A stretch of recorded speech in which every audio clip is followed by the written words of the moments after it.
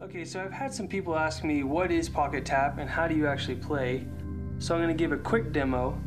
You can see on the home screen there's a tutorial button, and that'll actually explain how to play, but we'll just go ahead and play right now. Play on easy, and what'll happen is it'll vibrate a beat. And so I've got to play that beat back by tapping anywhere on the screen. And if I get it right, it plays another beat. If I get it wrong, I'll lose, and it'll tell me that by vibrating. And then the game will start over automatically after a few seconds. So the cool thing about this game is that you don't have to look at the screen to play.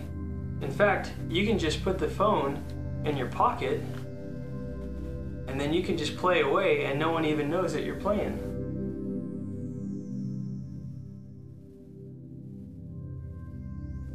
So anyways, that's it. If you want more info, you can go to pockettap.com.